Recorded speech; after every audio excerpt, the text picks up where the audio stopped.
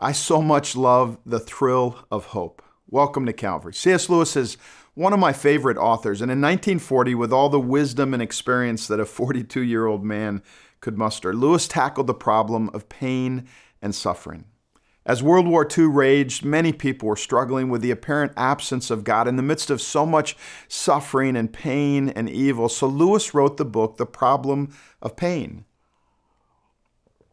It was an analytical study of the theological and philosophical answers to the questions of God's goodness in hard times. And actually, I don't think it's one of his best books. But then 12 years later, Lewis met Joy Davidman. He'd never been married. He'd told many people that he never wanted to be married, but Joy won his heart. She was a writer from New York with a personality that matched her name. They wrote letters back and forth. She visited England, and years later, they were married.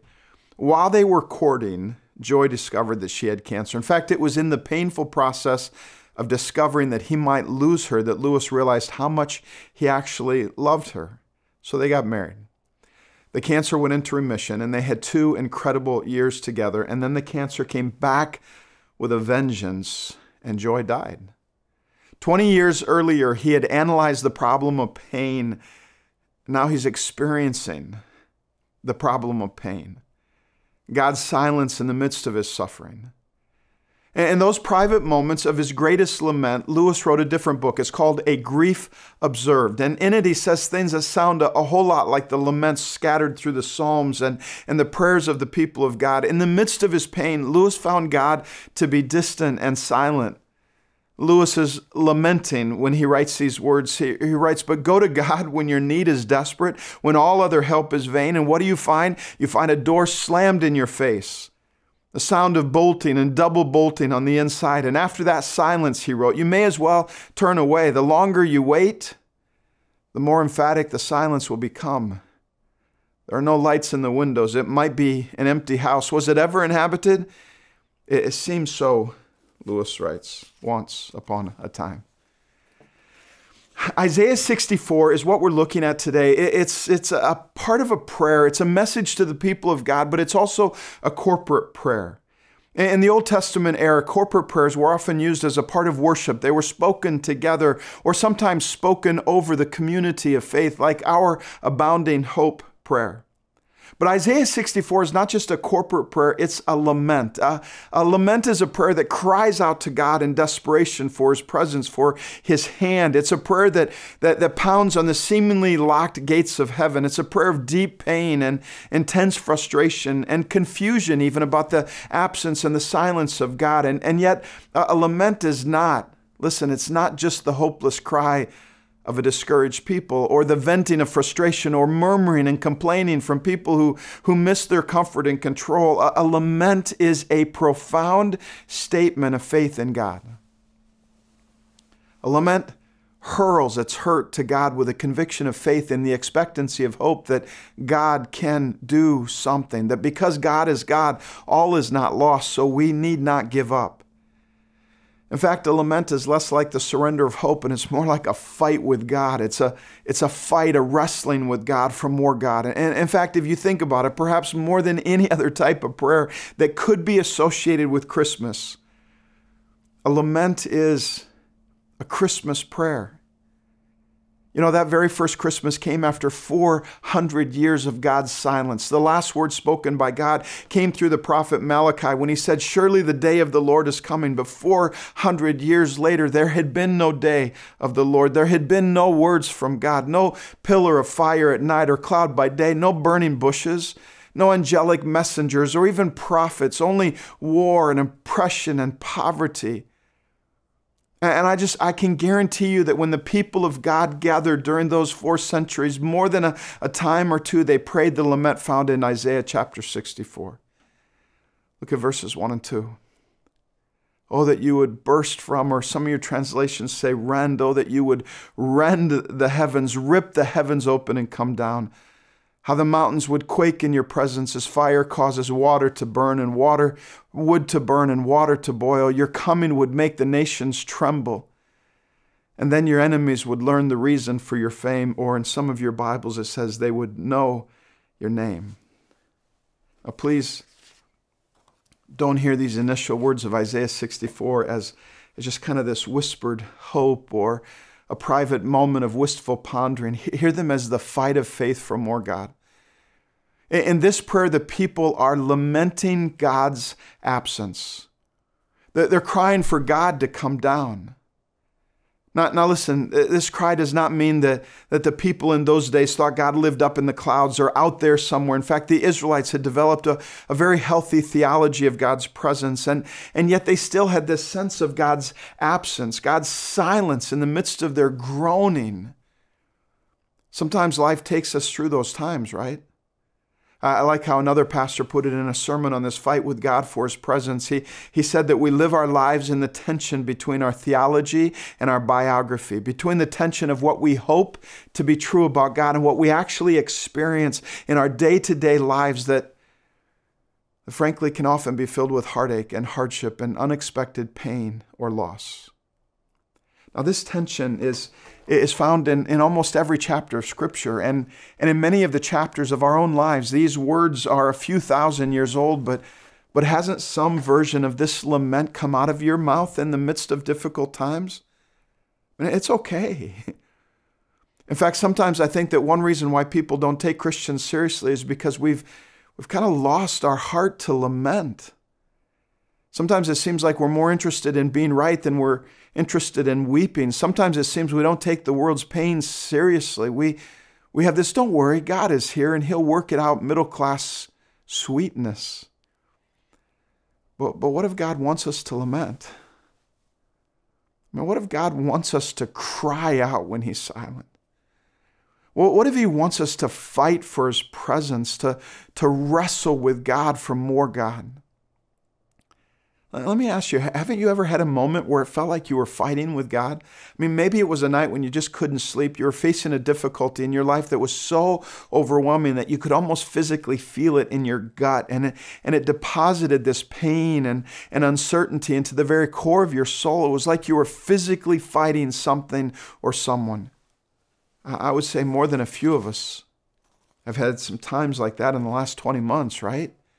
I mean, am I the only one? Have you ever felt like you were fighting with God for more of God? Look down through history and the history of revivals and the church spread throughout the world globally. You'll find literally hundreds, thousands of stories of people wrestling with God, finding themselves in the middle of an experience with a seemingly silent God, heavens like brass. You've heard that phrase. St. John of the Cross called it a dark night of the soul. If you've ever experienced that or you're experiencing it now, you're not the only one. In fact, I think most all of us have had some of those moments. And sometimes it's even more pronounced at Christmas, right? This time when everyone tells us we should be merry and glad. But listen, Jesus was born into a time and a culture that was everything but merry and glad. He came to a time when the people of God were wrestling, deeply wrestling with the 400-year absence of God. I know I've had some moments like that. I remember when Pastor Paul Grable died. It wasn't just that I was losing a friend and a local family was losing their husband and father, or a church was losing its pastor. It was a wrestling and a fighting for the city, because that's what Paul and I dreamed and schemed about. Man, in those first few months after he died, I had more than a few knocked down, put him up, yelling matches with God, praying at the top of my lungs, somewhere between crying and yelling. I remember one night I was driving and it just started pouring out of my mouth, not the nice spiritual words of prayer that we learn in church, more like the R-rated words of a lament. And in fact, a few of the words I prayed were words we tell our kids they can't say. And I know some of us can't even hardly imagine an R-rated prayer. We shake our heads like, I don't think that's nice. You can't say that to God. But what if God wants us to lament? What if He wants us to be real with Him in prayer? Ben Patterson once said that whenever you get bored with prayer, it's probably a good sign that God is bored too, because you're not bringing the real you.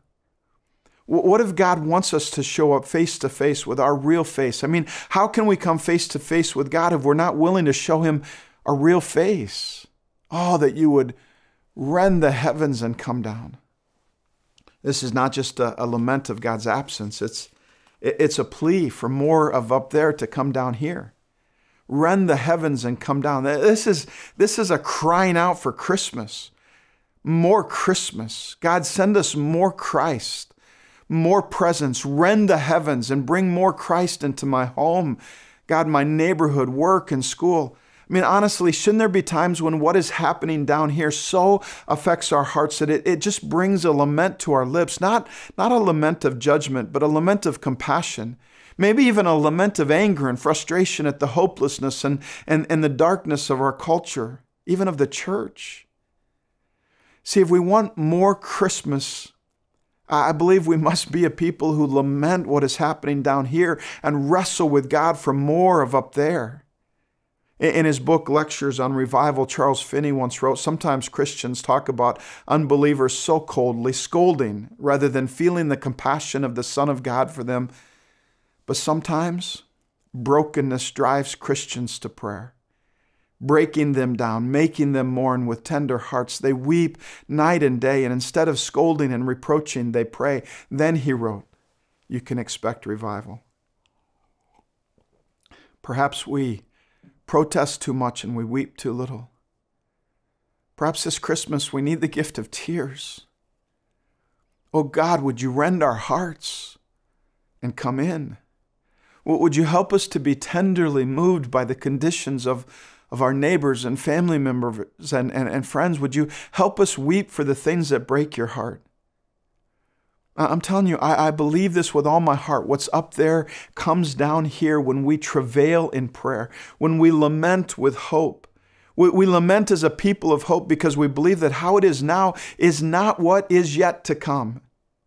I mean, can you just imagine with me for a moment, what would it be like if up there came down here, if it was Christmas all year round?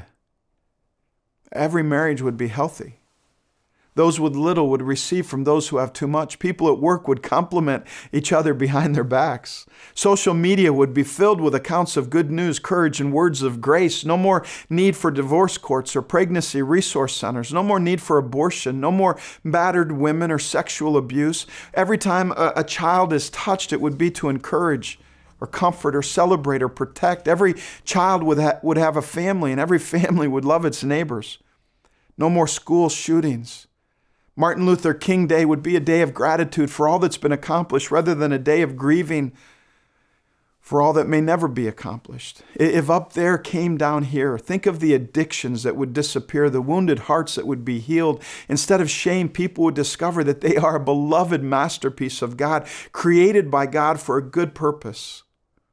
And in the midst of it all, the presence of God would make every other blessing pale in comparison, because ultimately this lament comes from a hunger for God's presence. It is a prayer that is filled with a longing to know Him. Oh, that you would burst forth, that you would rend the heavens, God, and come down. How the mountains would quake in your presence. Your coming would make the nations tremble, and then your enemies would learn the reason for your fame. I already mentioned to you, I think the New Living Translation misses it in Isaiah 64:2. What they translate as, then your enemies would learn the reason for your fame, is literally, then they would know your name. And yes, of course, I think Isaiah 64 is a lament for God's reputation to be made known. And we need that today too. But the deeper lament is for God to be known. The word used in verse 2 for know is the word yada.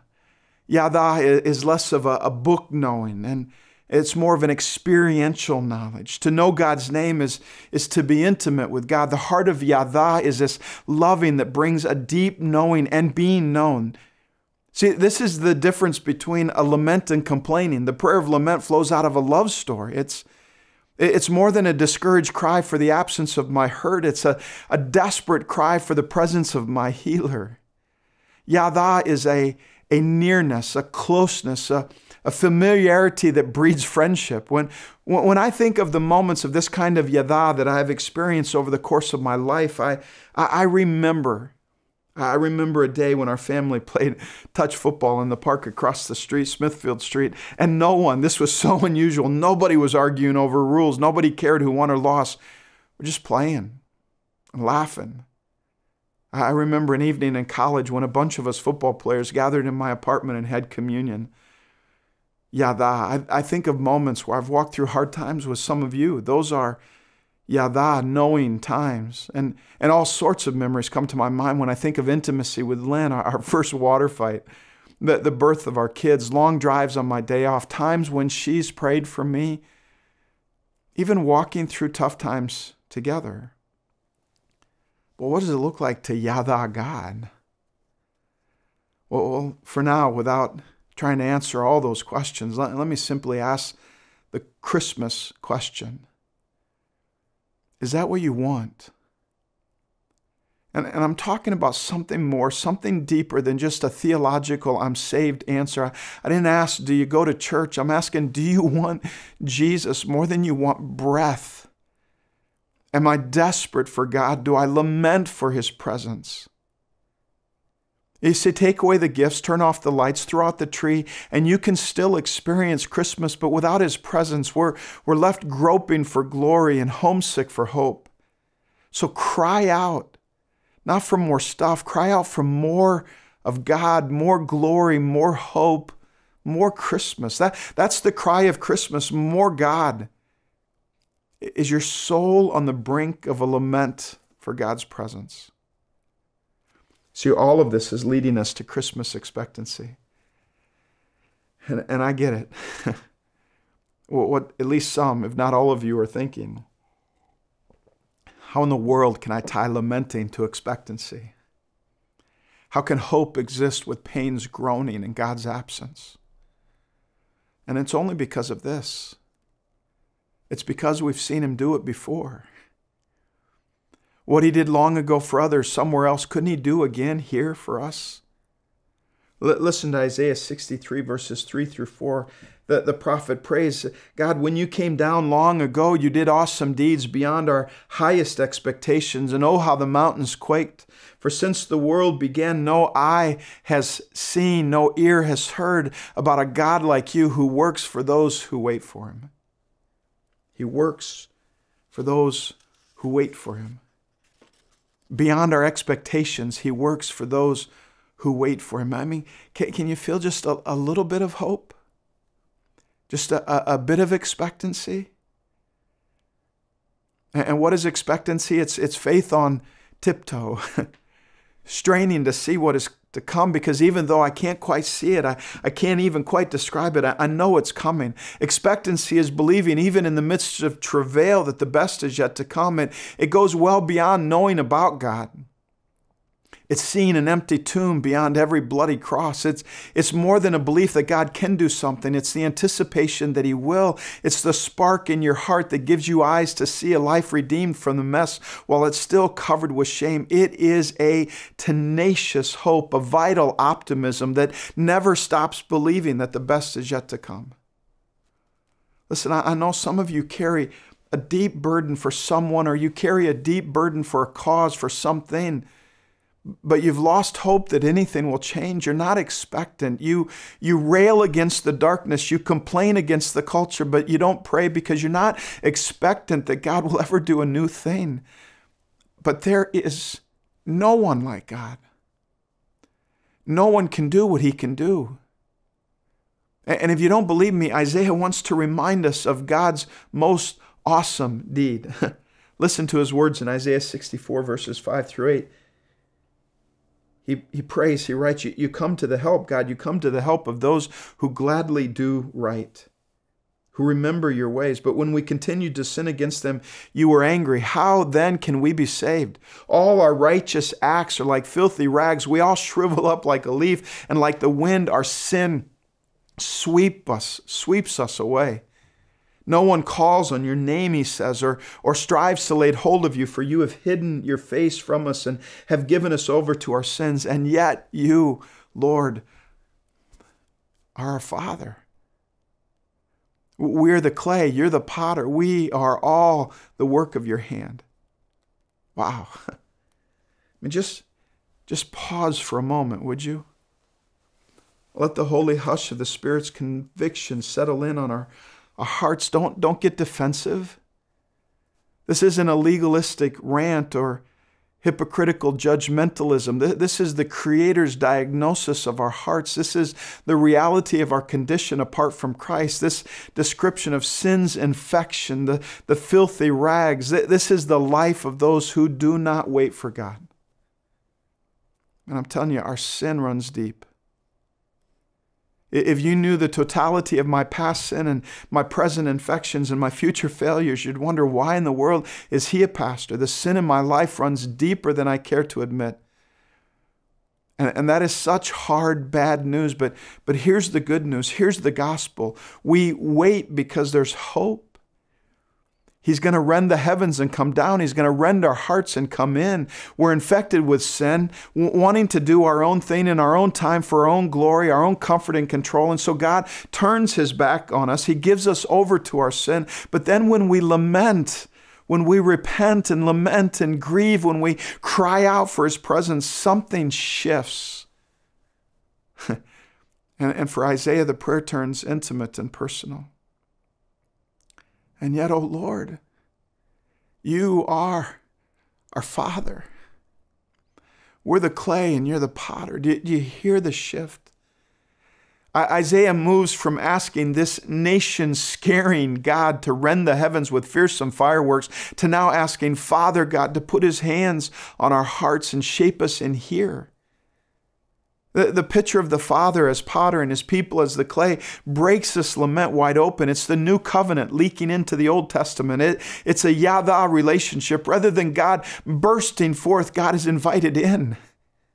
Rather than hardened nations trembling and mountains being broken, the Father is shaping our soft hearts like clay on the potter's wheel. This is God's most amazing deed. He takes us from filthy rags to family.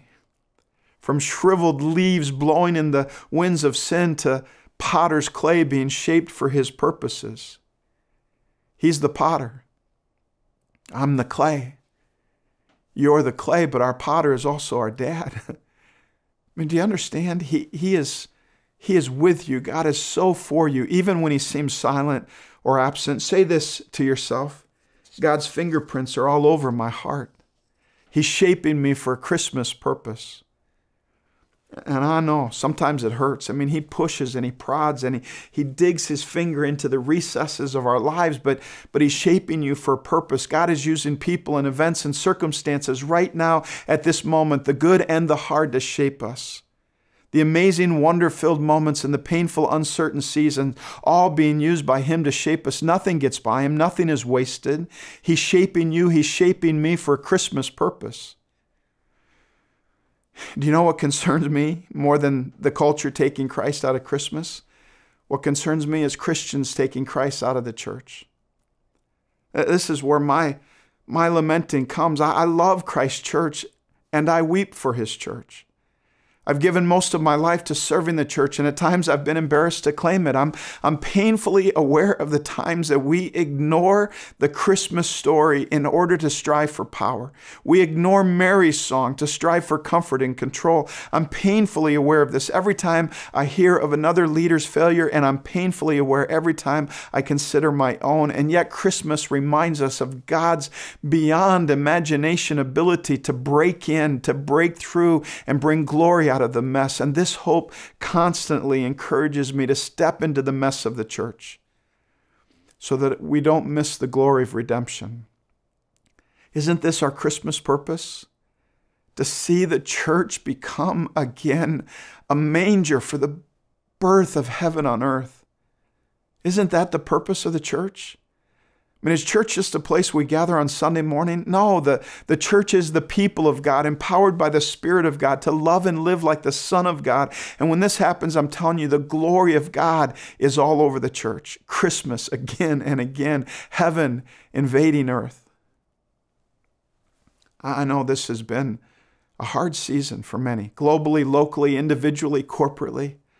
I was talking to someone this week, the husband of a good friend of hers went into the hospital and died soon after of COVID. She said her friend is mad at the world and not on speaking terms with God.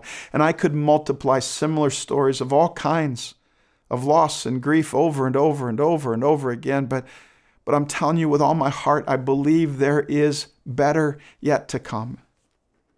And while I don't have any idea, I can't make you any promises. If our nation's shaking, God will choose to eradicate COVID and tear down racism and bleed the church dry of partisan politics and heal divisions. I can tell you, I believe that the potter, who is our Father, is ready to do a deep shaping work in our hearts if we'll wait on Him. And that word wait in the Hebrew, it literally means to get twisted together, to get so twisted up in God that we just can't even move unless He moves. When you came down long ago, you did awesome deeds, God, beyond our highest expectations. And oh, how the mountains quake, for since the world began, no ear has heard, no eye has seen a God like you, who works for those who wait for Him. Emmanuel, God with us. The hope of Christmas is the hope of God's presence, but listen to me, take fair warning. There is no God like our God. If you think you've got Him figured out and all boxed up, I got to tell you, He's not a domesticated God. He's not tame. He's not safe. He's Father to the fatherless with a heart bigger than the sky. He's the forgiver of sins and the seeker of the lost. His goodness sustains the world and heals the brokenhearted, but He will turn your life upside down and your heart inside out. I was thinking about this, and I think perhaps one reason why we like Christmas Jesus rather than rend the heavens Jesus is because God in a manger seems safe. The soft pink hands of God in the manger cannot take what I consider to be mine. The infant mouth cannot call me to surrender my life. The feet don't even walk, so there's no need to follow. Christmas Jesus is safe, but deep down, don't we know? The thrill of hope only comes when we place our hearts and our lives in the hands of the King of Heaven. And I'm telling you, as much as I hate to wait, He is worth the wait. There is no God like Him who works for those who wait. I think about how often all of my somethings have produced nothing. Sometimes we can be so full of somethings that result in nothing. I love strategic planning as part of how God has shaped me. It's a way that He speaks to me and through me. It's a gift that He's given. But every dream, every initiative, every goal, every something we plan will lead to nothing if we do it without God. And so we wait. It's almost like Isaiah is saying, don't just do something, stand there. But really what he's saying, I don't want you to quit. No matter what happens, don't quit. Don't give up. Wait. Not just in the moment, for a moment. Do it for a lifetime. And pray. Listen, prayer is the work of waiting. Waiting is not passive. It's the most difficult work there is, and prayer is the work of waiting. 20 years ago, a couple of pastors were in the area visiting, doing some training for us in intercessory prayer and listening to God. And Lynn and I were visiting with them late one night. We were up at Harvest Fields, and one of them, in the midst of talking, looked at me and said, Dan, I believe that God has a word. God has a message for you. I said, okay, well, what is it? I'd like to know, what is it? And he said, well, I'm not exactly sure. It has something to do with a sword. I see a sword. And I also have this thought. I feel like God gave me, I think that you should know what that means. So I thought about it, and I prayed and asked Jesus, but I got nothing. and then one of the pastors said, a scripture just came to my mind with the thought, ask Dan what he wants more than anything. And I knew right away what it was. It was a Saturday, and the next day I was speaking on a passage in the book of Malachi. Lord, open the windows of heaven and pour out a blessing that cannot be contained. And I shared that, and then Brian shared the scripture that God had put on his heart. It was Isaiah 64.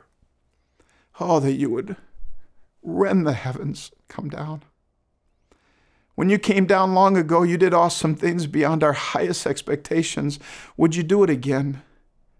For since the world began, no ear has heard, no eye has seen a God like you. who works for those who wait for him. After we were done praying, I went back to the office. I wasn't done with my sermon. I got done with the sermon about 2 in the morning.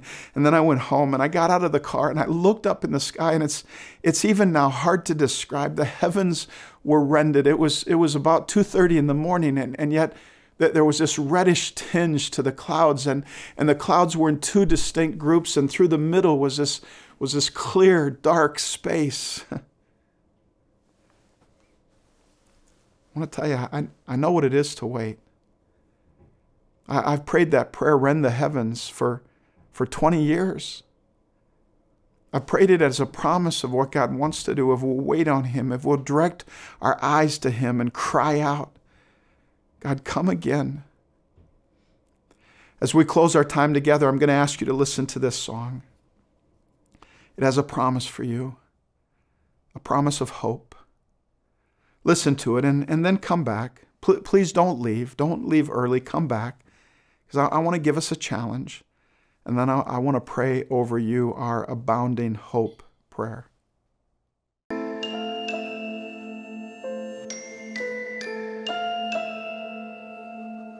Go to see Mary, gentle men, let nothing you dismay.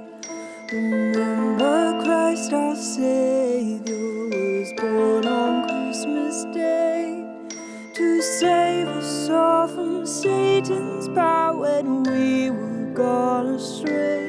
Oh, tidings of comfort and joy, comfort and joy. Oh, tidings of comfort and joy. He has come for us, this Jesus. He's the hope for all mankind.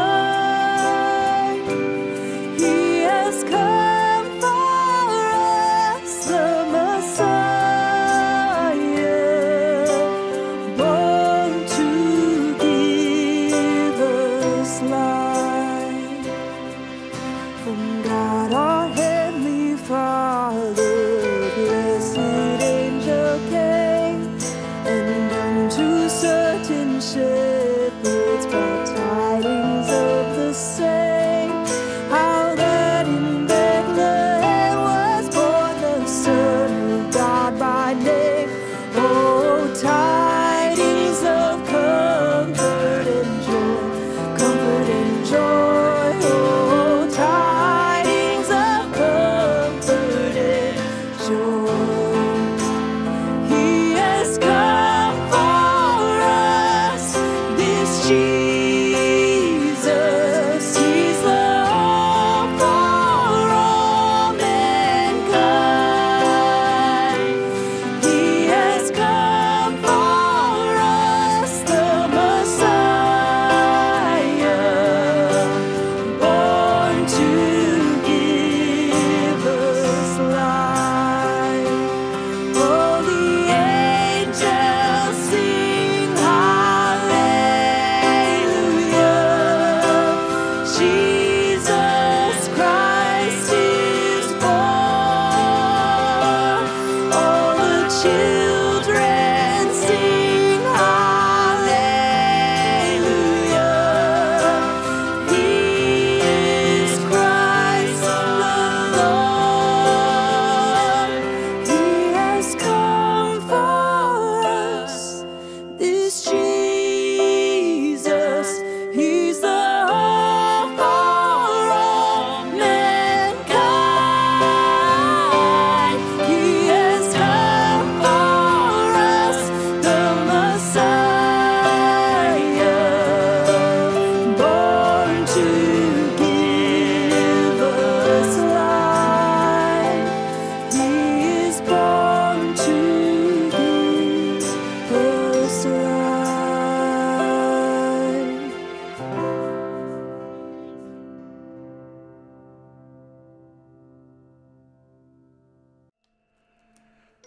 He's come for us, this Jesus, the thrill of hope, the hope of all humanity. You're going to see on your screens as we close a QR code and a and a website. And I just encourage you, even now, as I explain what it is, just go to that site or go to the QR code. I want to ask you to do something with me. On New Year's Day, that's coming up, it's not far away, from midnight on New Year's Eve to midnight on New Year's Day, hundreds of us at Calvary will pray. I'm hoping that well over 1,000 hours will go into the first 24 hours of 2022. We're going to make it a day of prayer for hope. And I'd love for you to join us. There'll be a couple of prayer guides available. They're not quite there yet, but they'll be ready. And there's a place to sign up so that you know who you're praying with in those hours and what hours might need to be covered in prayer. You don't have to go anywhere to pray. You can do it in your home or wherever you want to go. But we just want to cover it with prayer. I'm suggesting to people that you choose maybe 2 hours, one at a time that's kind of hard for you, a little bit more of a sacrifice. Like for me, that would be early morning. Maybe for you, it's in the middle of the night. And then one that is kind of prime time for you. So all you got to do is click the QR code or go to calvarysc.org/prayer for more info and to sign up. I'm just asking that together we would make 2022 the most hopeful year ever. As we close, I want to pray our abounding hope prayer over you. It's a corporate prayer. It's part of our 50 days of hope. So would you pray with me? Father God, would you saturate our hearts with hope? When our days are dark, shine your light in our souls. When our eyes are blind to your hand, renew our expectancy. Give us the wide-eyed anticipation of a child waiting on Christmas morning, a deep hope that the best is yet to come. Jesus, saturate our hearts with hope. Give us that spark in our eyes that dares to see a life redeemed from the mess while it's still covered with shame. Give us a subversive hope that loves in the margins, a tenacious what-if hope that perseveres in the face of every missed moment, every failed expectation. Fill us, Jesus, with the hope of resurrection. Spirit of God, saturate our hearts with hope. Fill us with joy and peace. We confess the dryness of our bones, the hope-draining disunity of your church, and the brokenness of our families and neighborhoods. Spirit of God, without your power, we have no hope. Fill us again. As in the days of Ezekiel, breathe new life into dry bones. As in the days of Mary, fill us with your presence. As in the days of Acts, empower again a ragtag group of Jesus apprentices so that we might become those who turn the world upside down. Hear our prayers, Lord. Stir our hearts with holy hope. Fill our valleys with the knowledge of your glory. Revive your church and renew your people. Pour out your fierce, sacrificial love through us into our neighborhoods. Let us be the hope givers, bringing the thrill of hope to a weary world in need of rejoicing. In Jesus' name we pray. Amen.